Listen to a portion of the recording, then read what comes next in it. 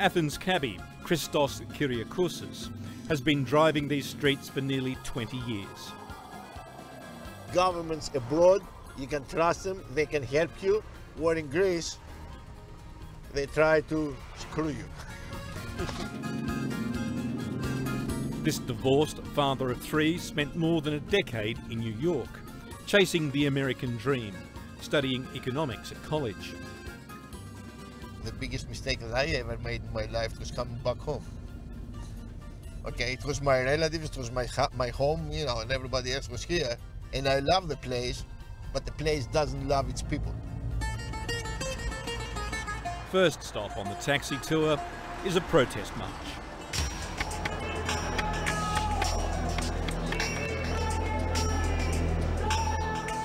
This economic crisis was first triggered late last year, immediately following the election of Socialist Prime Minister George Papandreou. He claims to have discovered that his predecessors had cooked the books, that government debt had reached the equivalent of a staggering $450 billion. The government has now announced a range of austerity measures. Wages and pensions have been cut, taxes increased, and government spending slashed. But Greek workers are having none of it. Today, Christos joins 30,000 protesters in the streets.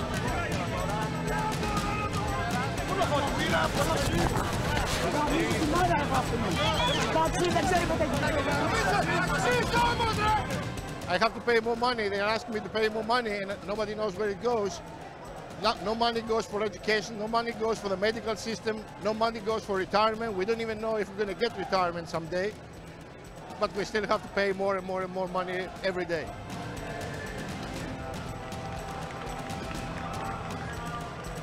Communists and Conservatives join forces as public servants face 10% pay cuts and an end to early retirement in their 40s. Well, we're all fighting for our rights. We're all fighting against European Union rules, against Greek government rules. Actually, there is a war against the governments, the European governments. Perhaps only in Greece could you have senior police applauding peaceful protesters at one end of the march, while their riot squad colleagues break out the tear gas and batons at the other.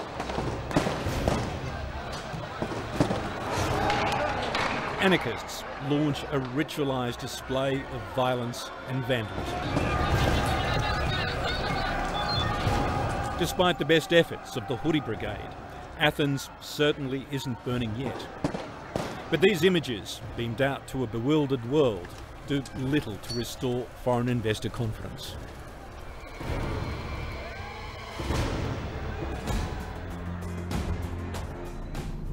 Everybody seems to be cynical about everything. Oh yeah, nobody trusts nobody. These days, Athens can be a tough place to do business, particularly if your business is tourism. Christos takes us to meet one entrepreneur determined to succeed. Okay, thank you. Nick, how are you? Hi, Mark. Nick Euronymous is second-generation Greek-Australian. This Perth businessman moved here with his family 8 years ago. It's not an ageist society. So He's got 15 million euros invested in serviced apartments, a backpacker hostel, a bar, and the portfolio keeps growing. This is our sports bar, the Athens Sports Bar. But the unrest makes for nervous tourists. In the last couple of days, I mean, we've lost over 4,000 euros in lost earnings from people who've cancelled from our backpackers.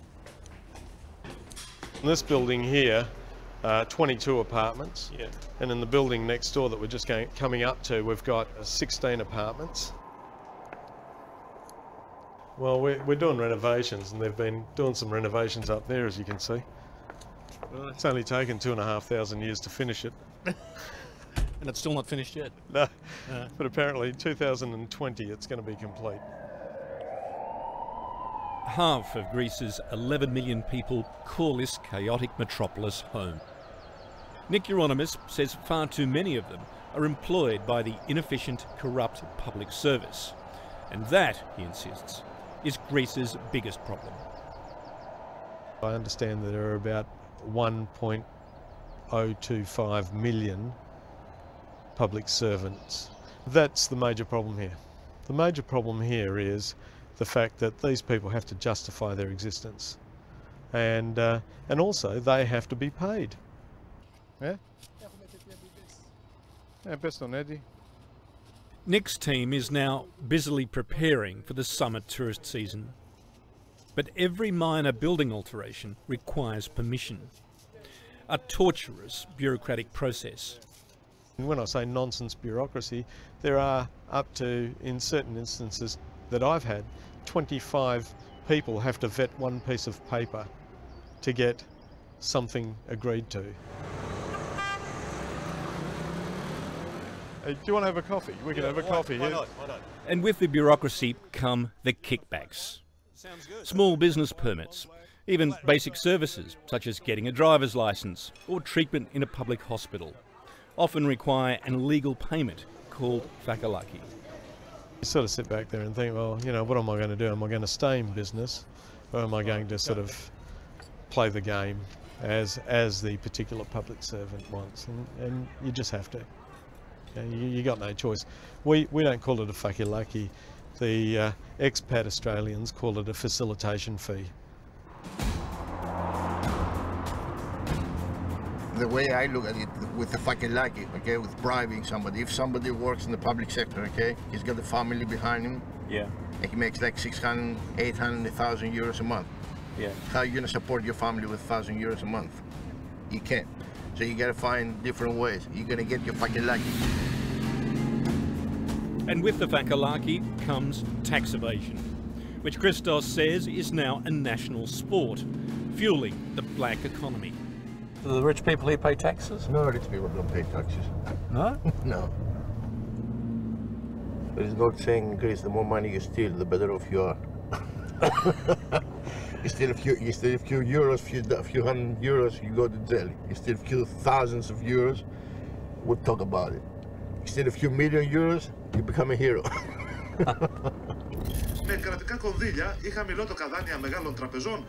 With protesters on the streets, Prime Minister Papandreou has been striding the global financial capital.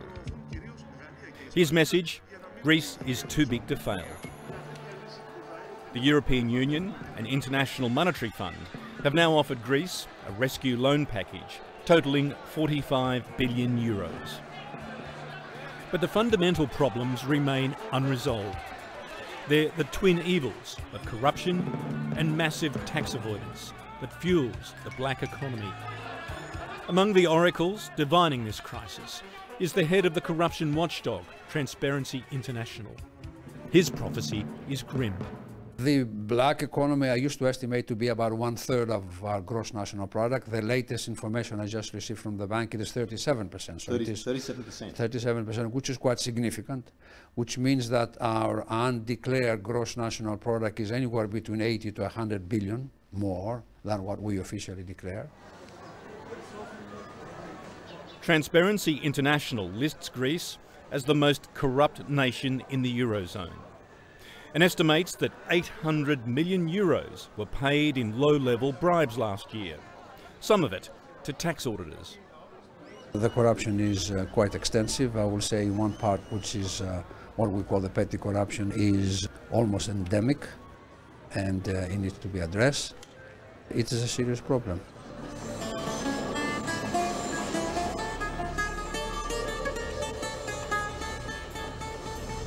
And to find the black economy, you need look no further than the streets under the shadow of the Acropolis. They set up these little stands with counterfeit everything from sunglasses to, of course, the famous fake Gucci bags. This is a huge problem because the government is losing money in terms of taxes on goods. This is Rene Pappas's neighbourhood. A Greek-American marketing consultant from New York, Rene moved here nearly 20 years ago. But her iconic Greece is now undergoing radical change. So it's quite a multicultural scene down here today. Extremely. Greece had been a very homogeneous country until about 10, 12 years ago. But not anymore. Greece is now home to 1.2 million official refugees and illegal migrants, 10% of the total population. They're mainly from Africa and the Middle East. With its porous borders, Greece is seen as an easy entry point to the rest of Europe. These are the foot soldiers of an illegal street trade now estimated at 15 billion euros a year. They're left in a legal limbo, and then they're sort of fending for themselves. So what do? They have no income, they have no money. You're either going to steal or you're going to be hired by these local gangsters who bring in the counterfeit goods. I'm very happy that people come down here to enjoy themselves. What I don't like is this. I don't like this. This is an archaeological site. We can't afford to have this be the vision of Greece. As they make an arrest, police are confronted by refugees. This is one sector of the Greek economy that's determined to play by its own rules.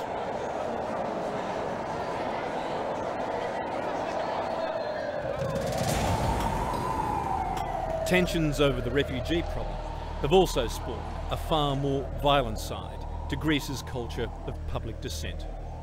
Well, here in central Athens, a bomb apparently has destroyed the offices of an extreme right political group at 9 o'clock in the morning. Apparently there are no injuries. But what's even more extraordinary here is the lack of interest by anyone passing by. Unfortunately, in Greece, these kind of attacks are quite common. And what in other parts of the world would be regarded as an act of terrorism or major crime, well, for many here, it's just seen as a legitimate form of political expression. Anarchists claim responsibility, declaring war on the government, and anti-immigration groups they accuse of inhumane treatment of refugees. In the following days, 2 more bombs are detonated.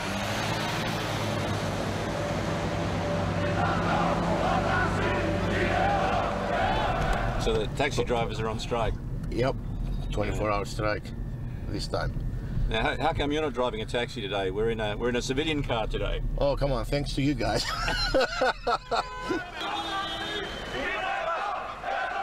If they see us in a taxi, they're gonna break it up, beat us up. Last time I got beat up, I got my shirt ripped off. The taxi was kicked off, a few dents on the doors. They get pretty violent.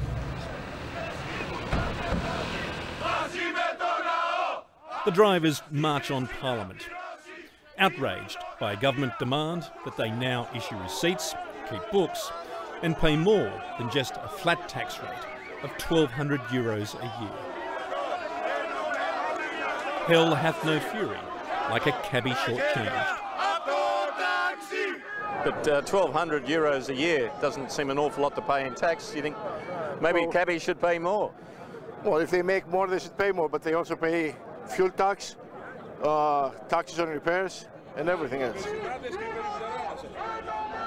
Then, amid the standoff, a surreal moment. The guardians of the tomb of the unknown soldier stride through the masses, impervious to potential rioters or the threat of tear gas. Today, it seems, they're about the only workers still on the job.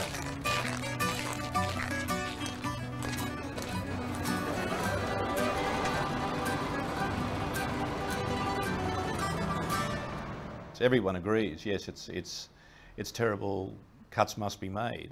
But But nobody wants to be the one that makes the sacrifice. Absolutely, yes, that's true. That's the problem, that basically everybody agrees except for himself. And now we have to say that, no, this has to apply to all of us. Now, the basic issue, of course, in our society is that traditionally there was not a lot of confidence between the governments and its citizens. The trust wasn't there.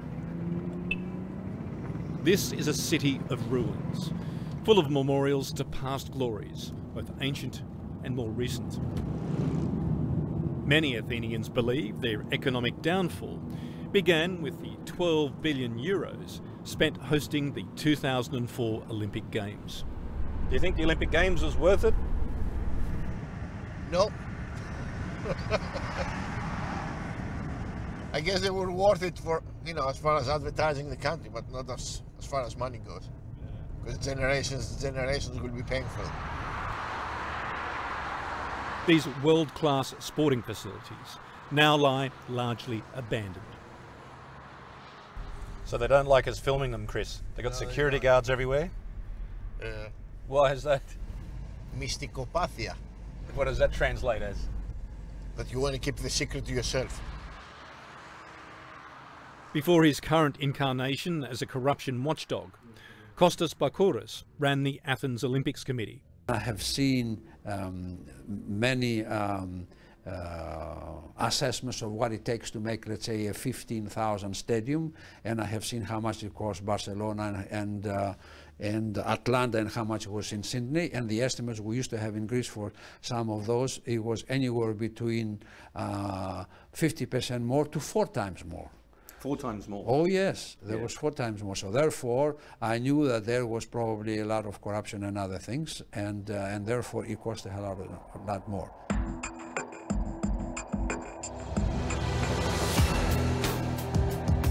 Athens is a beguiling mix of chaos and culture. Under the gaze of the goddess Athena, protesting public servants and police take up their usual positions. So far, being civil servants, it's a fairly civil affair. But whether that continues tonight, well, we'll just have to wait and see. The back end of the parade, of course, are the hard men of the protest movement, the anarchists and the communists. They're the ones that cause the real trouble with these kinds of marches. Everybody sticks to a choreographed script, ending with the inevitable rough and tumble with the riot squad.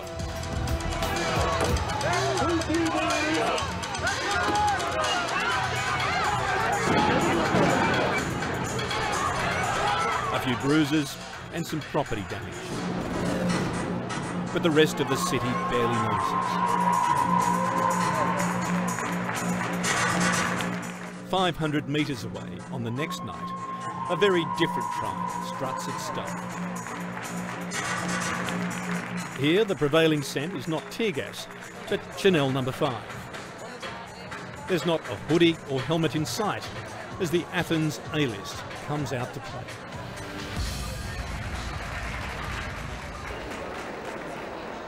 Renee Pappas is a mover and shaker on the social scene, and she's keen for us to experience what she calls the other Greece.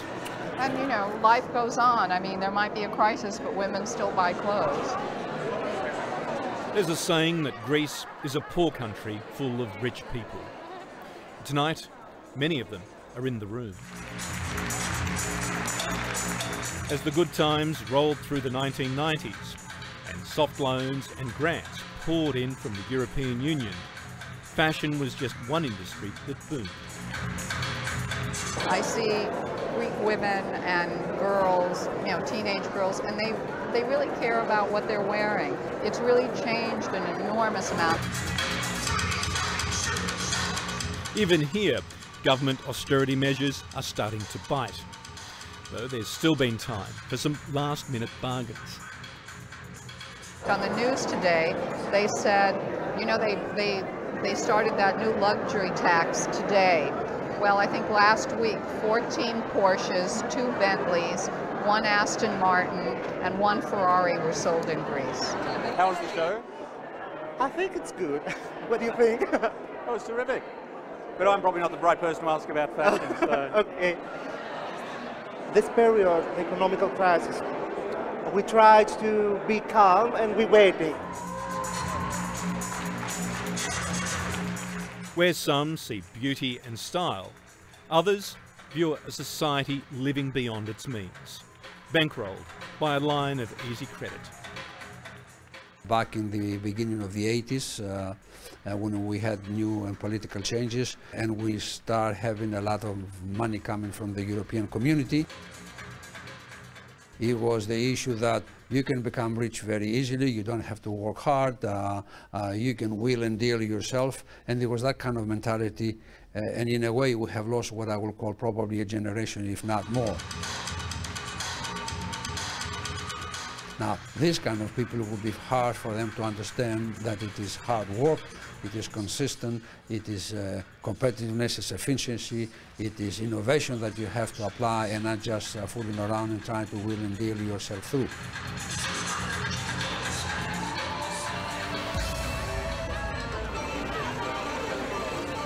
Far from the glitz is a place that epitomises the lifestyle of the old Greece. With Nick Euronymous, we make one last stop on our street tour of the crisis.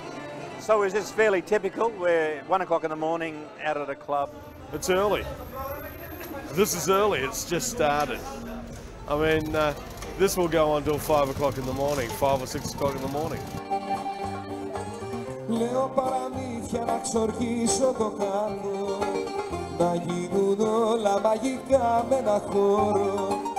The locals use them. They're the sort of places where they go to expel their angst from the day of, you know, listening to the world cave in on them, of the economic crisis and all that sort of stuff. This is Rembetika, Greek blues, that emerged a century ago from the bars and brothels at the bad end of town. You hear the guys and the girls in the band singing about the hard life and the stories and the hard luck stuff and the romance and the broken hearts and all that sort of stuff. And you go there and you listen to their problems and they make your problems feel a lot less. Perhaps this laid-back philosophy explains a lot about Greece's economic predicament. But it may also offer a way out. Fueling Rembetika is a force the Euro bankers and economists would have trouble quantifying. The Greek passion for life, kefi. Kefi is enjoying your life, enjoying today, enjoying the moment. I suppose the Greeks do it better than other people because they've had a lot more experience at it.